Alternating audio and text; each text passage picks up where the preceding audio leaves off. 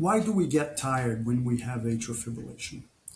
Our heart has four chambers. The top chambers we call the atrium, the lower chamber is the ventricle.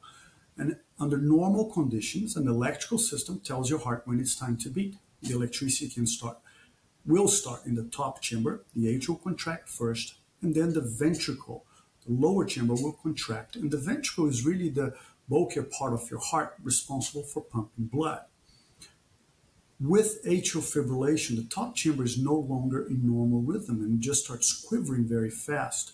So the top chamber of the heart, the atrium, will lose its mechanical contraction ability. It's no longer contracting to help with blood flow and contraction, and also can cause significant irregularities in the heart rhythm, which could actually also go quite fast. And all of those things can decrease the cardiac output, the amount of blood that your heart is ejecting, and be responsible for the symptoms. In some patients, the simple fact that the heart is too fast or too slow can also cause significant symptoms such as fatigue, shortness of breath, dizziness, lightheadedness, and even chest pain.